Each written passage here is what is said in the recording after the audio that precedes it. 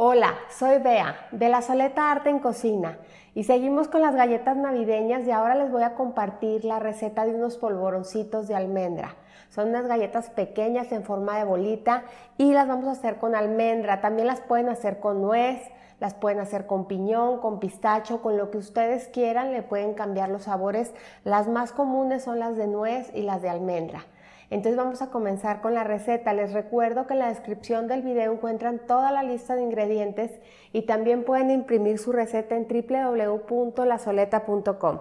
Entonces vamos a comenzar con la receta. Vamos a iniciar con la preparación. Vamos a necesitar nuestra batidora con la pala, ¿sí? Las personas que no tienen batidora grande pueden utilizar perfectamente cualquier batidora de mano. Y vamos a iniciar agregando la mantequilla, que la tengo a temperatura ambiente. Enseguida vamos a agregar el azúcar glass también y vamos a comenzar a batir.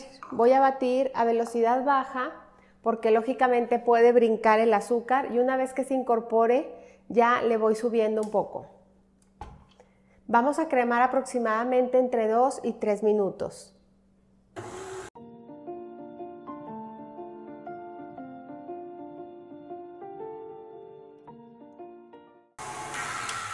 Detenemos nuestra batidora para agregar lo que le va a dar sabor. Le voy a agregar vainilla, únicamente nada más media cucharadita, y también estas galletas, como van a ser de almendra, voy a agregar extracto de almendra. Si ustedes las hacen de nuez, van a omitir el extracto de almendra y van a agregar una cucharadita completa de vainilla en lugar de media. Yo aquí estoy combinando la vainilla y el extracto de almendra porque son de almendra. Igual si las hacen de pistacho, nada más pondrían pura vainilla. Igual si las hacen de avellana o de piñón, ponen únicamente vainilla.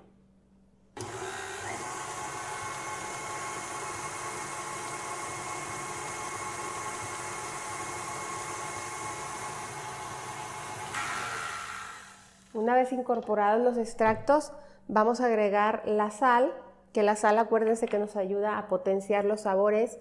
Vamos a agregar la harina y también vamos a agregar la almendra. La almendra es de esa almendra que viene en lajas ya, viene sin cutícula. Si la encuentran con cutícula no importa, no pasa nada.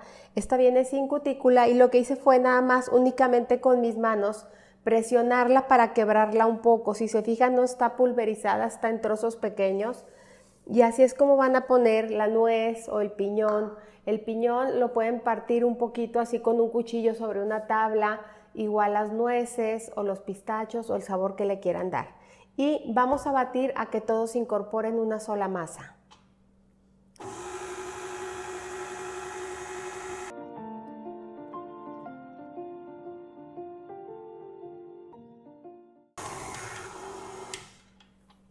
Perfecto.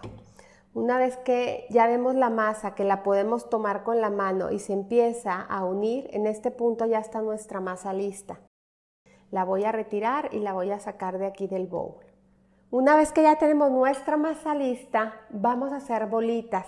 Yo aquí me voy a ayudar de un cookie scoop que tengo pequeñito, porque cuando nos ayudamos de un cookie scoop, la mayoría de las galletas quedan del mismo tamaño. Entonces voy a aplanar. Y de todos modos le voy a dar una ligera boleadita, ¿sí? Y así me voy a ir con toda mi masa hasta terminar. Si no tienen el cookie scoop, no hay problema, más o menos las tratan de hacer todas de una forma similar, más o menos del mismo tamaño. Es muy importante que todas tengan el mismo tamaño porque eso nos va a ayudar mucho a que el horneado sea parejo, que se horneen todas al mismo tiempo. Cuando hacemos unas más grandes y otras más chiquitas, ¿qué va a pasar? Que las más chiquitas van a estar primero y las más grandes todavía les va a faltar algo de cocción. Entonces, esta es una herramienta muy buena, pero no es indispensable. Hay gente que tiene muy buen ojo y al cálculo le quedan perfectas y todas iguales. Si se fijan, no estoy pegándolas mucho, ni tampoco dejando mucho espacio porque en realidad estas galletas no crecen mucho. Entonces así me voy a ir hasta terminar mi charola.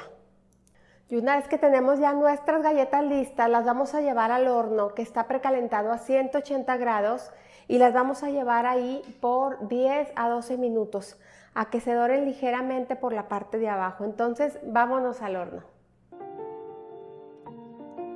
Y una vez que ya salieron nuestras galletas del horno, todavía están calientes, pero en este punto ya las podemos manipular.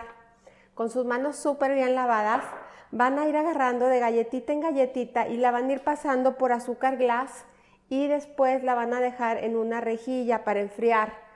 Si se fijan, el azúcar glass que se pega es poca realmente. Ahorita al final vamos a dar una segunda espolvoreada, pero es importante que estén aún tibias cuando les pongamos el azúcar. Entonces, así me voy a ir con todas las galletas hasta terminar.